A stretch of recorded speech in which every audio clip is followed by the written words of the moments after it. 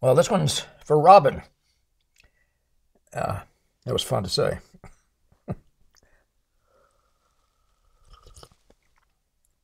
It's a chilly night, and I'm in a chilly room, and I'm having some hot tea. Poster of one of Mr. Producer's wins. Anyway, and a cup dedicated to the success. Oops, there you go. All right. Robyn's asking, and as you've seen the title, we're talking about portraits tonight and setting up portraits. So Robyn says, I do wonder about your thought process and how you go about setting up your clients for portraits. How do you know which backgrounds and lighting positions are the most pleasing for each model? I would love a video on how you go about making these decisions. Do you consult with the model on what they wear? And then do you then try to find the best backdrop? I'm almost paralyzed with getting started on live portraits because I'm afraid that I won't portray them in the most beautiful and flattering way. I'm also fearful of taking too much of the client's time by finding the best lighting positions and backdrops, that it will take me too long and therefore cut significantly into painting time. Any suggestions would be appreciated. Robyn, thank you for that query there. That last part about cutting significantly into painting time, I laugh sometimes about the number of sittings people could get. I mean, the famous 90 sittings Sargent had with Madame X, and I've read, I just can't remember where the Dang asked for a couple hundred sittings. You had to sign a contract for them, and he was able, with his studies of hands and all the rest, to fill a room with his, at the Morgan Library with all these preliminary works that he did. Some significant numbers of which would have been at the expense of the model. Now, lots of them wouldn't be. You wouldn't be studying drapery and that sort of thing. That would waste the model's time, and you could just simply use other resources. Sometimes, for example, you have a scarf, you can put a mannequin on that. But this is a fun question for me. I enjoy every aspect of painting, and because of what it takes you through, sort of the analysis of how to do, I just keep talking about best practices, but how to do each portion of this thing, and as it were, sort of scientifically, right? The way you really manage not to run into problems is to know your stuff and be prepared when the model comes in, when the sitter comes in. And today I'm going to talk about some of those things that you need to think about when you're setting up a model, because you're not wrong when you say, in the most beautiful and flattering way, you want a beautiful color scheme to start with, and you want your portrait sitter to look good coloristically, right? And so often the storytelling side takes over, and you get that pose right, but you don't have beautiful color. And I'll just walk you through Sargent and some of the other guys.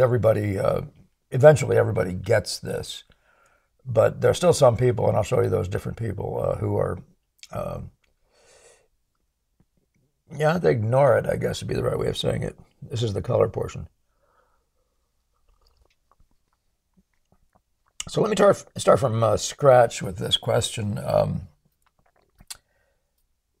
I would point you to a book someone came out with a bunch of years ago. I think back in the 80s maybe. It was called Color Me Beautiful. And I recommend you get a copy of it and get into the ideas associated with that.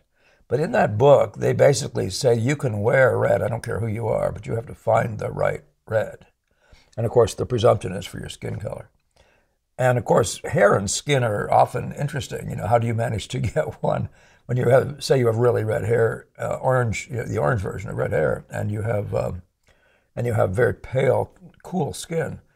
That's, you're going to have to find the right kind of color and the word is set off, to set off the skin, to make it look good. This whole conversation about colors setting each other off is huge. And, if you're an impressionist, in any case, you're always trying to find colors that sing. And I'm talking about that sing in the package, that are all talking to each other and make a beautiful color scheme. So these are really excellent questions. Do you consult with the model on what they wear? Yeah. you actually ask the model to bring a variety of things. And often a model will come in with a whole lot of stuff that is bad for their skin color. And sometimes you will say, come back, and you'll give them a clear idea of what you're asking for. You'll say, oh, I had that, but but I don't like it. I prefer this kind of red, and it's just wrong for them. So the education that I've given some sitters has changed the way they dress. Doesn't mean they can't wear red, but the right red, right? And you'll see what I mean soon. But with what they wear, so I try to get them to wear things that set off, that they're beautiful with their skin. And that's where the Color Me Beautiful book might be of use to you. And I'm only saying, by the way, this isn't, I was taught this, and Color Me Beautiful came up later, like most stuff in my experience. But the basic principle of setting off and making the sitter look good, I don't think of it as flattering the sitter. Just make the sitter look healthy. Make the sitter not look like she's about to die. My dad used to wear blue. Dad, forgive me for having to talk about you, but he's long past. But he used to wear blue, and it would make his skin look really sallow. And I don't know that he ever had a liver problem of any kind, but it looked like it with those blue suit jackets he was wearing back in the 50s, 60s.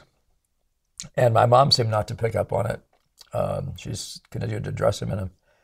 And then you try to find the best backdrop. Of course you do, yeah. And the best backdrop has everything to do with the skin color and setting off the skin color. Some part of it is probably going to be touching the skin. And I'll show you again in pictures. I'll show you how some of that works. But yeah, you're trying to find a background that is good for your sitter. Now, there's a bunch of things. You have values in background. So you talk about, if you have a person who's very, very pale skinned and very black hair, what do you do for the background? You probably find something halfway in between those in value in the background, and because you'll be able to get a great pattern out of the hair, and you'll be able to not make, and the face won't look too brilliant. They might not look too whited out. So you're looking for a color scheme. You're looking for a value scheme. Now, the key to all this stuff, the model's going to bring in the clothes they have, right? And you're not going to dress them in your clothes. I've had models go out on their own and buy other clothes once they realize what they really needed. And I've had models come to me and deciding what they wanted to do, and we just consulted, and I suggested what kind of, for example, they wanted to wear whites and rather dressy to suggest a prom or something. And I just told them what kind of whites. It was very easy to sit them down and show them whether it was going to be a warm white, a cool white, or sort of a linen versus a blue. Remember, whites come in all kinds of colors. They come through red, yellow, blue, everything. And you're looking, and that'll show up in the images I show you in a second. So I consult with them on every kind of level, and then it's up to me to use those things that they're wearing that obviously are really good for their skin, and set the body off in other ways, and then find the appropriate backdrop to participate in the proposed color scheme.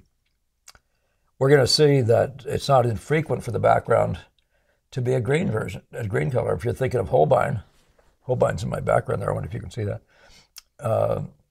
Holbein's canvases are almost every single one of them is green, and it's actually like, it's almost like a model of what a portrait might want to do if he means to set off the reds. What happens with the reason for green is that your body, your colors, your flesh is full of greens and yellows as well as reds.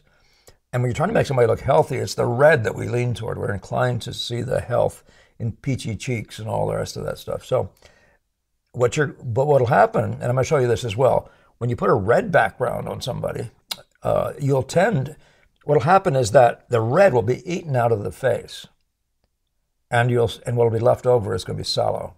It's going to be either yellow or tending toward green and blue. The more you put a green and blue background in, the less you see the green and blue of the face, and you'll just see how it works. You have to just do this by trial and error. And by the way, if you're worried about a particular sitter, you have hired models and figure this out with hired models. What you want to have in your studio is a bunch of backgrounds that are possible, though. Just have them available to yourself. Have a range of values and a range of colors through those values. That's just a thing you should have in your studio. If you're planning to do portraits, be able to switch them out. But the second thing you need is you want to have a range of what I think it's called toll or tool or whatever. It's this webby, very, very, very thin, webby sort of material, very transparent. And it comes in all kinds of colors. And so if you have a green that's just not quite warm enough, you can lay an orange in front of it, right on top of it. And it's so thin that it'll basically disappear. It'll just adjust your color for you a little bit. Now, I really highly recommend that you also have a pile of those kinds of colors, all nice range of them. Dark slides, everything in between.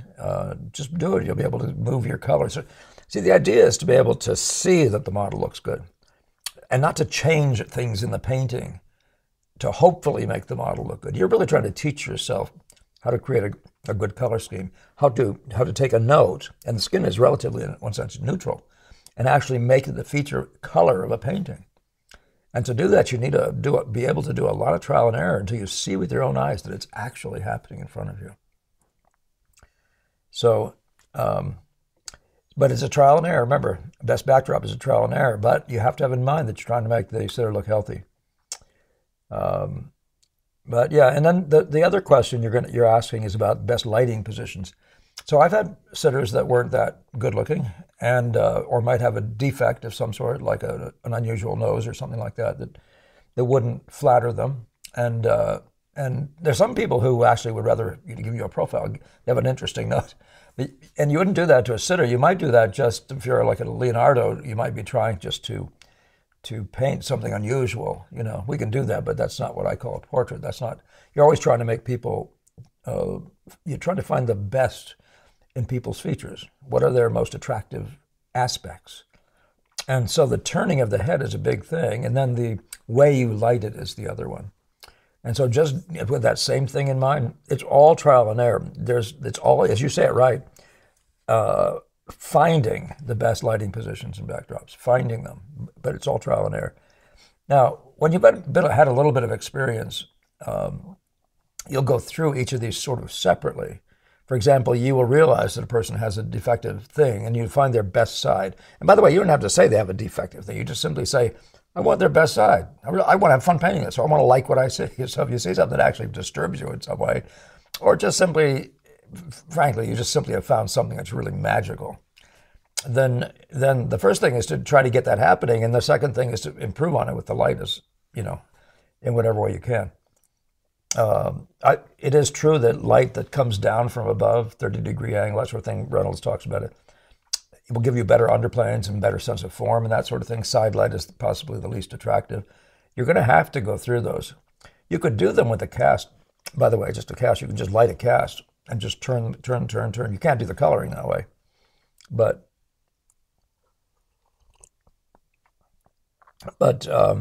you can do the lighting and the position, so you can turn a cast. Or you can, and by the way, don't just turn the cast, because if the light's coming from X position and you can't move it like most windows, then you have to move yourself around to the side until you have, you have a 3/4 light, you have front light, you have 3/4 light front, and you have side light, or where you're standing where it's getting close to being half dark. These are all places where you're going to look and analyze, but each one of these has their own beauties. And the thing to remember with that thing, you're creating patterns and stuff in the face. You're trying to set off the model, but you're also trying to make an interesting picture to look at. So intrigue yourself, when the model gets all done, if you've done your work and the model looks good, and it also then has a really interesting patternistic world, shadows, shapes, light spots, and whatever the distribution is and all that stuff, you're going to have a picture that'll last and won't wind up in the attic, which is always what we're aiming for, right? To not be up in the attic, down in the cellar with the moisture.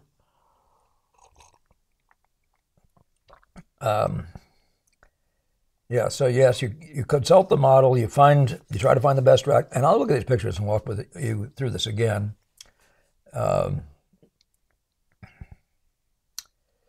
Again, just the first question you ask: how do you know which backgrounds and lighting positions are the most pleasing for each model? It's trial and error. That's all you can do. Even By the way, you got to sit models. You want to sit models in ways that they aren't going to have injured necks by the time you're done. And they are going to have to sit for a couple hours. I was looking at a sergeant. They said he did in 12, it was just a head, he did in 12 hours, but it was 6 sittings of 2 hours each for the model. That's a lot of work for a model. And for a sitter, the last thing you want to do is make them say, oh, it was so painful sitting for so-and-so. So don't give them poses where you're craning the neck around dramatically, and you don't do that. Well, by the way, if you haven't sat for a portrait, the first thing you should do before making other people sit is sit for one.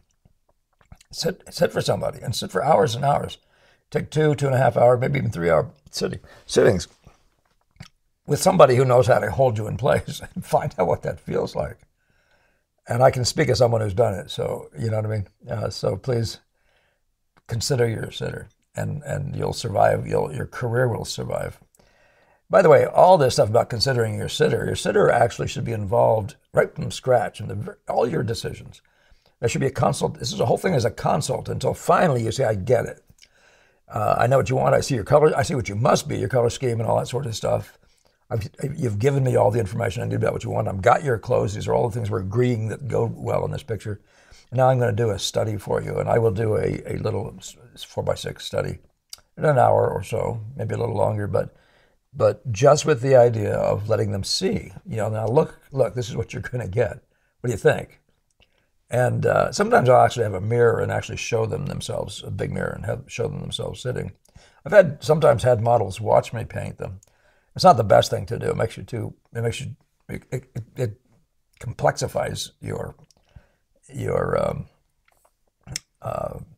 what do you call it? Your thinking so much. You're thinking about too many things. You wind up having, being only half there for the portrait.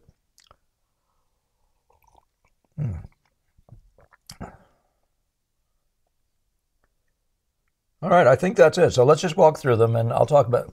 I think I'd first probably just talk about color, and so let's move on to the first slide. Now, this is where I'm starting on a negative side. I didn't mean to do it, but when I first arrived in Boston, this Delaroche had a lot of fondness for Delaroche, and still do, by the way. But here's Delaroche setting up a sitter exactly the way you wouldn't want to, from the point of view of having the face. When I saw this thing, I was so off-put. I saw it in person in Boston, the MFA. I was so off-put by the color of the guy's head.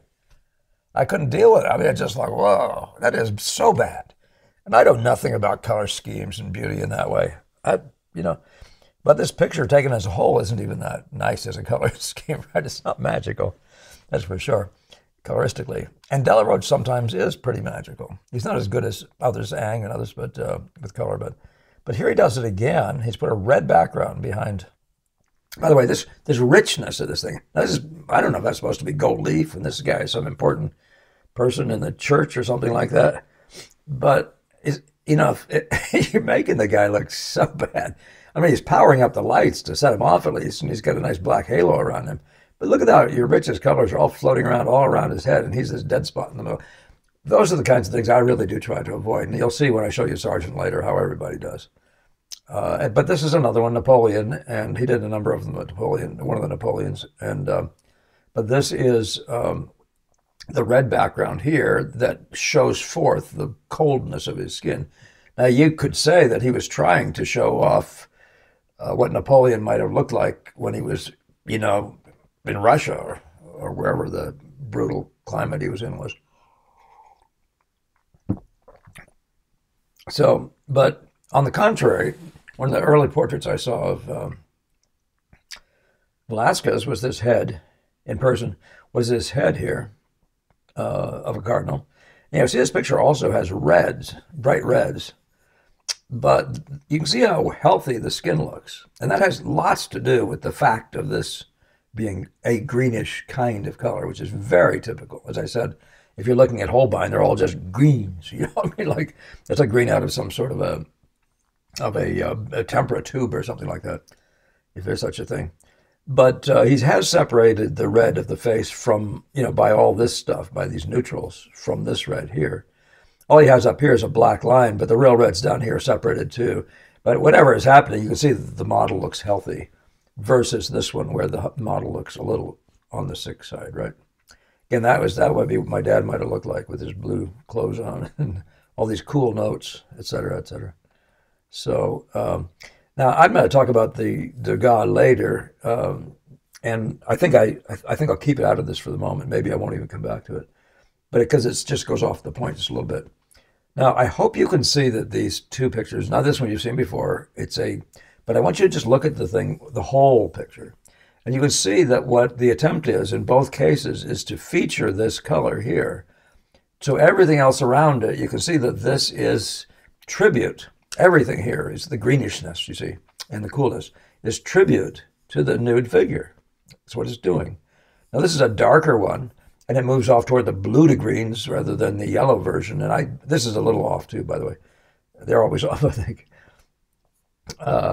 But you can see that this picture taken as a whole, you can see the body of the figure is, as it were, the red-yellow side. Now, you can have accents of orange and other kinds of colors around, but the head is beautifully featured. As it looks healthy, doesn't look lost in both cases here, right?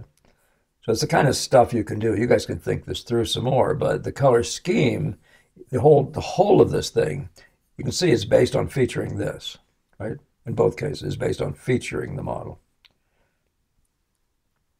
And here's a Boo girl that I copied as a young student. And you can see it's the same thing, that same greenish background. Now, he doesn't always do that. Nobody always does one thing or another. And there are other reasons that have to do with aesthetics as well. So don't take it that I'm giving you this formula or that one must do this and anybody who doesn't do it is a baddie or something. You've seen the sunny lit skin by DeCamp before. Now, if you can just stay back a bit and look at these things from a bit of a distance, you can blow your eyes. You'll see how healthy the skin does look and how beautifully that kind of color has been featured. And if you're trying to do a portrait, if you're trying to feature an individual and say, look at that beautiful thing, then that would be the case that you would want this coloristically. That might be exactly what you're looking for. So you can see how everything in here is full of greens. And her face is full of greens too, but the reds win because the greens out here and the greens everywhere in this picture are subduing them. In other words, so if this world's all greens, this is the red by having some extra red in it. You know, there's the ear, lips, whatever. This was fun to copy. In my version right now, this is not coming out very rich. I hope yours is coming out better in both these cases. Again, that's just the setting off of the skin. A very simple idea. You can talk about the lighting, the idea of what the form is doing. So this is an upper, this is what I was saying, maybe something of a, maybe you can judge by this, but it's something of like a 45-degree light, it looks like. You can base it on other things. You might be able to analyze it more closely than I have yet. But something like a sort of a standard thing, maybe somewhere between 30 and 45 degrees. And but you can see how beautifully it features the profile, the middle of the face. Beautifully features the middle of the face because that's that grand joint there. But that's a turn of head. She's not front on. This one's virtually a profile. What gives it hope is that this underplane looking up at it is fascinating. But these are things you're just going to do and look at these things and say, that's it. That really sums up what I see in this person. That's the most beautiful turn of the head or whatever I've seen. And then just make sure the whole thing that works together in that unified way. Now here's Sargent. And this is, if you can see these, and I really hope you can, the hardest part of these videos is to get the colors to make sense. But this is a really nice example. Very pale, everything.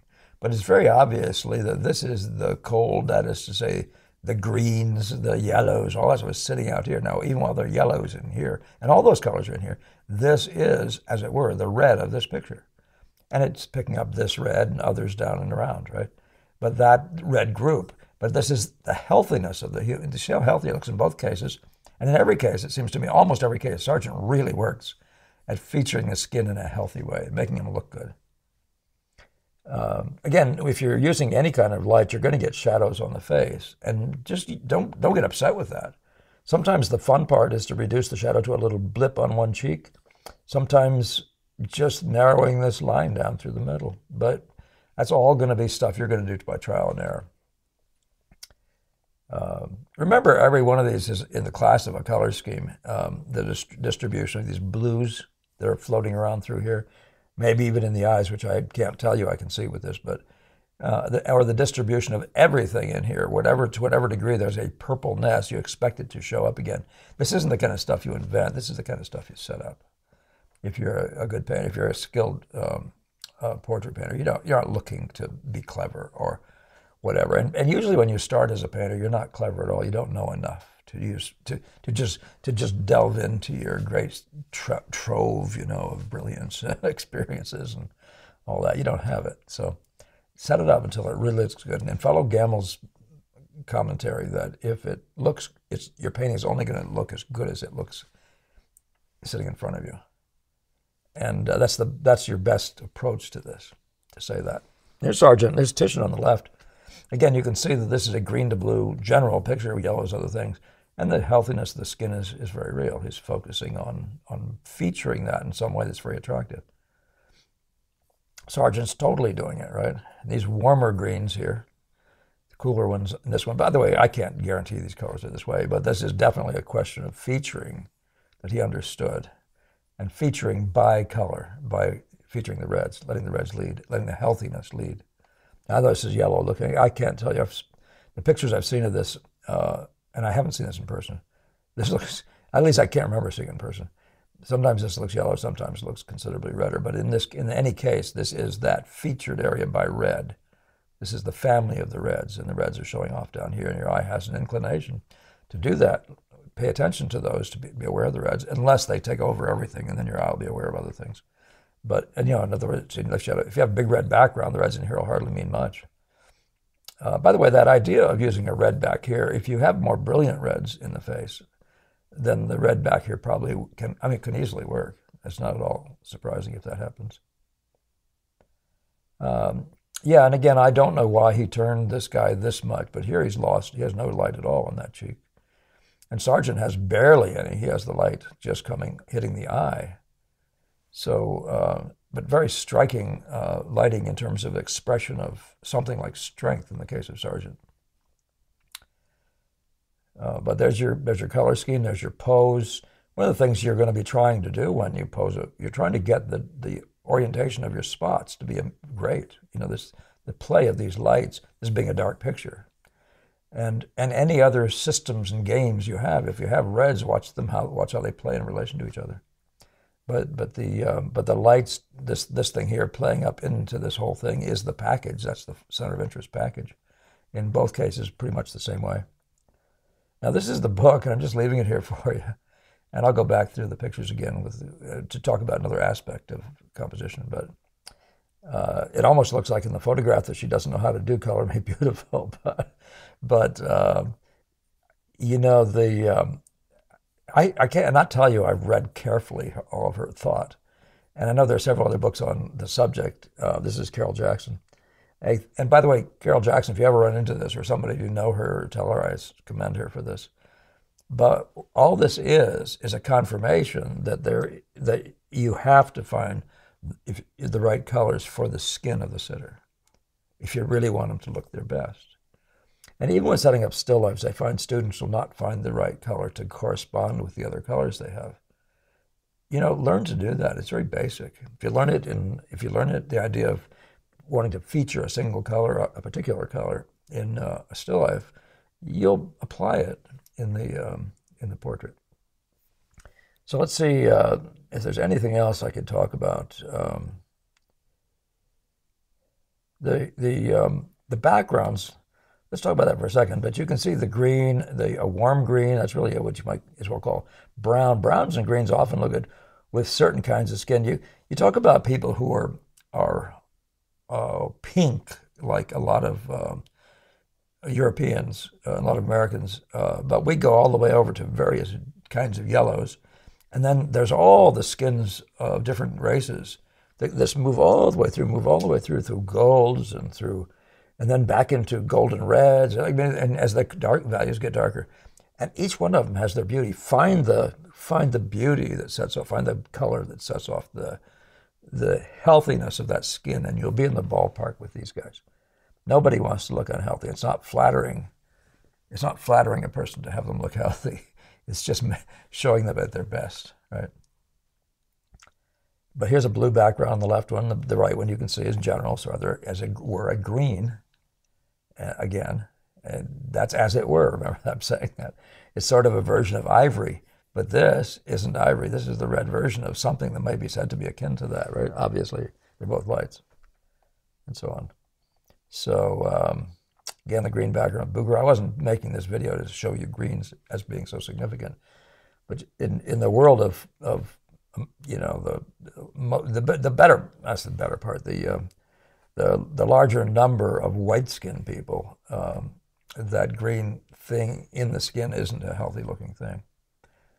And by the way, every skin color, every from what I've seen so far, every ethnicity has skin colors that are, some people are cooler, some are warmer, and that's the kind of thing she's paying attention to, Carol Jackson, in that book. She's simply pointing out that, for example, I had a student at one point that had really black hair, and her skin was like stone, it was like marble, and it was amazing, you know. And it was to get that to look colored, if you wanted it to make it look healthy, you really had to mind your P's and Q's.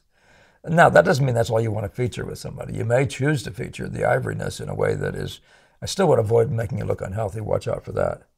But yeah, I'll leave it at that. Yeah. Now, what I was going to say about this Degas, this isn't a portrait, by the way. This is a picture with a person in it, and I think it has a name that goes with some tale. You know, maybe some Greek myth or whatever. I forgot the name of it. But what you'll see he's done here. Now you'd say, if you get way back on this, you'd say this is one of the least attractive lights in this picture. It's a little bit on the sick side. But actually the way you get away with that is by having a system. This is actually a step away removed from this, getting oranger, and then the orangest one is here. And so you wind up having a really interesting color scheme. And this is Degas 101, right? You wind up having a really interesting color scheme in which the skin of the human isn't featured. It's just one of the stones and one of the markers on the ride through in this case, the oranges, shall we say. So that's the way that works, right? But you still, if you're taking your sitter and you painted them like this in a background like that, I have a suspicion they would be unhappy that they look so ill.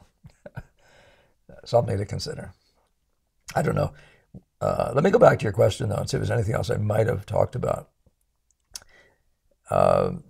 Backgrounds in good pictures, good coloristic pictures, go in every direction.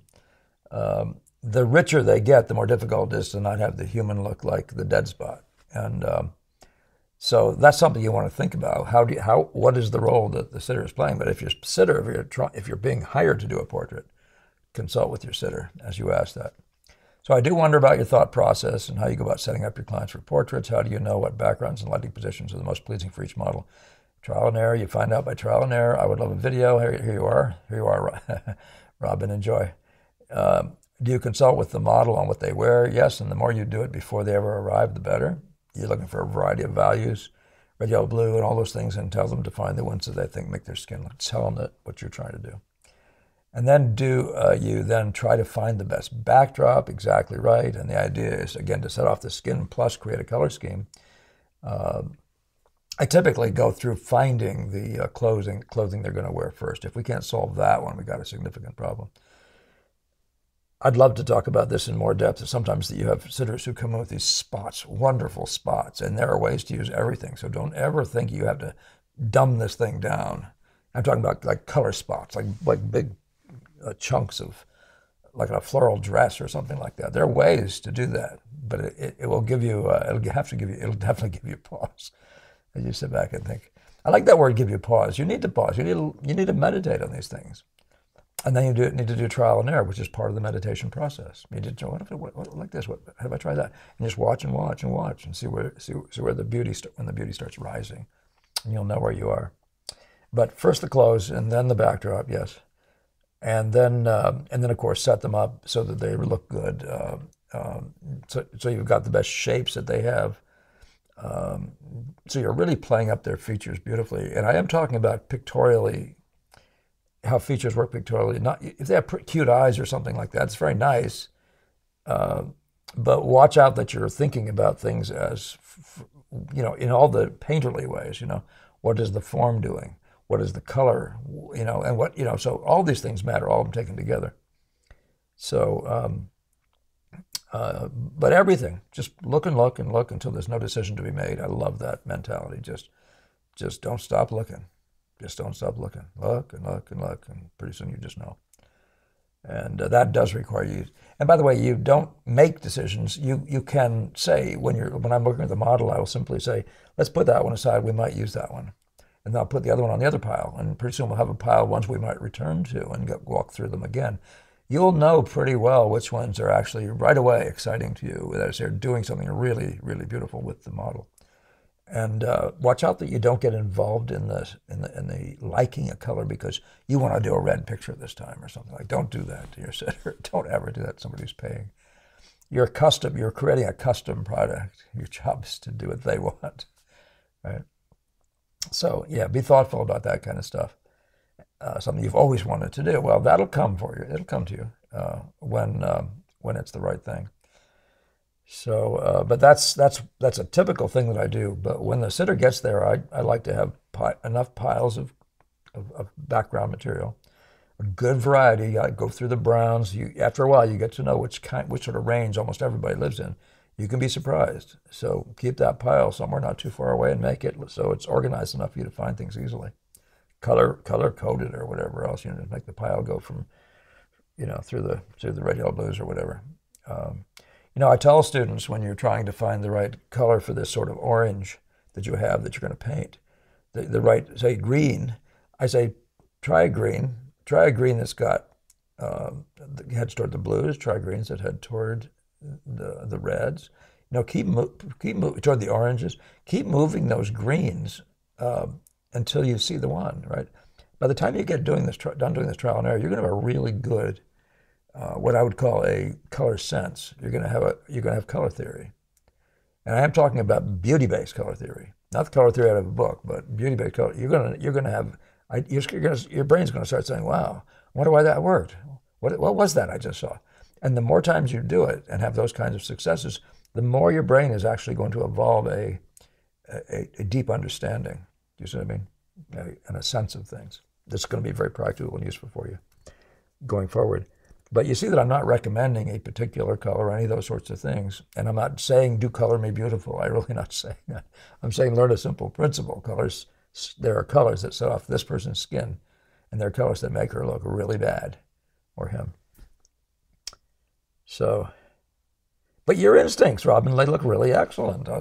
I think you just need to get a model and just start. By the way, lots of people will sit for you. A neighbor will sit for you who's bored, an older person or whatever. It's all the same thing. And just go through it a bunch of times, right? And you can do, if it comes to that, you can do a study of them and give it to them. You don't have to think of it as a portrait exercise. Or you can just give them tea, at the end of the day. But you can find a way to explore this without spending a ton of money and without taking risks with a client. So, I would always recommend, of course, you've done your homework before you ever bring a client. So you know your stuff. You will look professional. Go and look at, if you haven't already seen it, I've talked about how to pose heads. Make sure that, maybe I haven't talked about it with you. Maybe when I have to do it at a different time. But when you do sit somebody, you have to learn their pose. That, especially I'm talking about the tilt and all that stuff of the head. You see how a head can go up or down this way? And if they do it, the ear will go higher or lower in relation to the nose. So you have to be good at memorizing these things. The head's turned this way. Where exactly is the center point? Is it 2/3, 1/3? What? You have to have learned these things.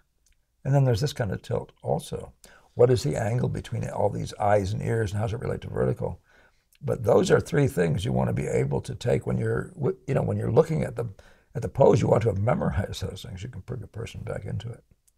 But I don't go after poses until I've gotten the color right. It's just like in the painting part. I get the color right, get the color scheme right. And then in a secondary way, you can, and by the way, you have a studio, so set the model where you're probably going to wind up painting, and you'll have enough space for yourself to decide whether to paint more toward the front or more toward the side.